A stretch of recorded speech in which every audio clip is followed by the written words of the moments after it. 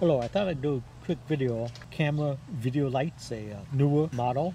It's the ultra thin model, and the ability to be used with included rechargeable battery or an AC connection that's not included. This one here is the ultra thin model with the aluminum case, so it dissipates heat pretty good, and it makes the thing lightweight and ultra thin.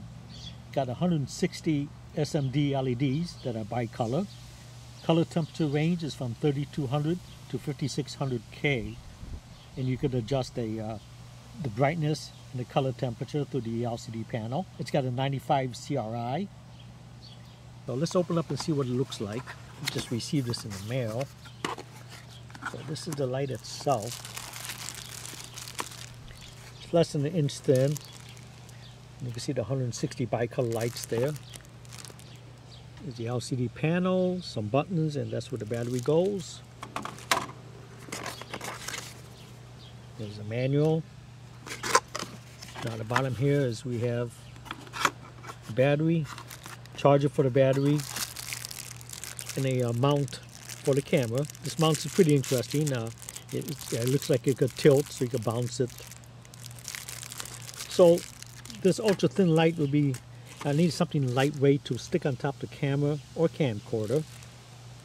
You could also use it as a fill light and put it on a stand. It's got the standard quarter adapter. But let's hook it up to the camera and see what it looks like. Okay, we got the Neewer light mounted on a Nikon D5200. You can see it's all aluminum based.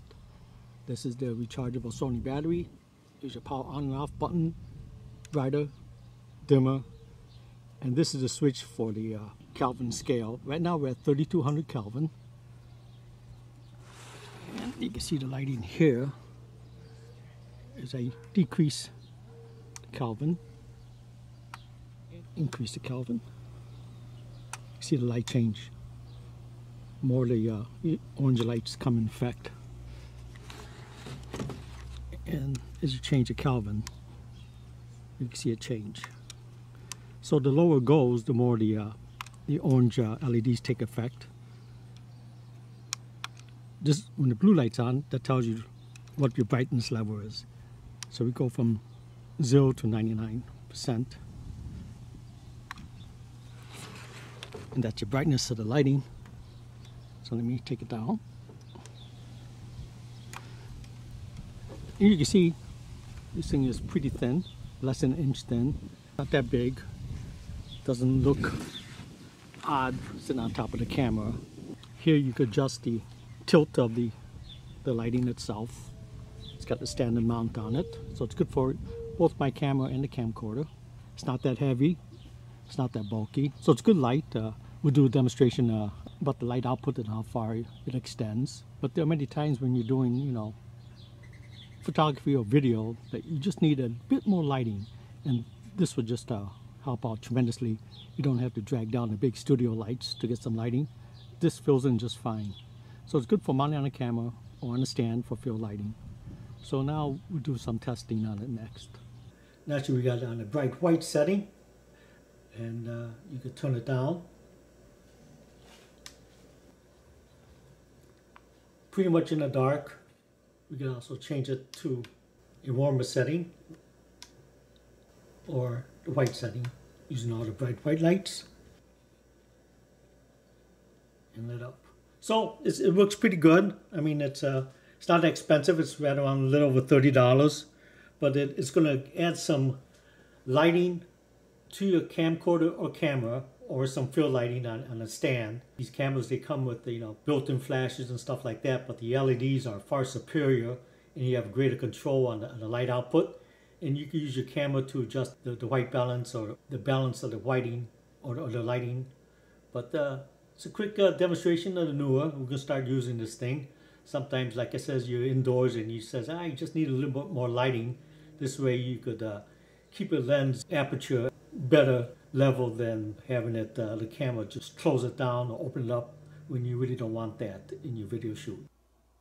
All right, I got the light mount on top of the camcorder. It's getting right about dusk. I'm just shooting down the piano. The piano is about 8 feet away from me, and this is just natural light. Now, if you look in the background, probably about 18 feet away, the vase in the corner, of the wall. This is natural lighting. Now let me turn this thing on. Lights up the piano fine. And you can see the details on the vase on the corner of the wall. I'll shut off the light. And that's what we get. So this is the Neewer SW16B. 16 tells you that it's 16 watts of power, which is perfect for what I need. I don't need nothing large or overpowering. This thing fits on the camcorder just right. Doesn't look obscene sitting up there.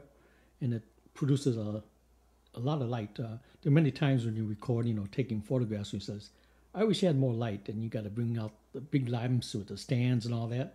This one here makes it very convenient. Just stick it on top of the camera and turn it on when you need it. What's nice about it is that once you have it on, you can adjust the amount of light that you want. You can bring it down, bring it up, and you can set the temperature. You have it on a warm color setting, or you could flip it over and have it on a cool color setting. Depends on what you need. So this turned out to be a pretty good lamp system. This is a Neewer, again, SW16B. Very slim, aluminum bodied, lightweight. You can stick it in your pocket, so it's easy and compact to carry around. So this is a quick review, and I always wanted one of these, but then didn't know what to get. I'm glad I got the ultralight. This has the removable, rechargeable battery. I believe they have one with a built-in battery that's a little bit more, but I don't think it has that much more of an output. This one here, you can swap out batteries as you need them. It takes a common Sony battery.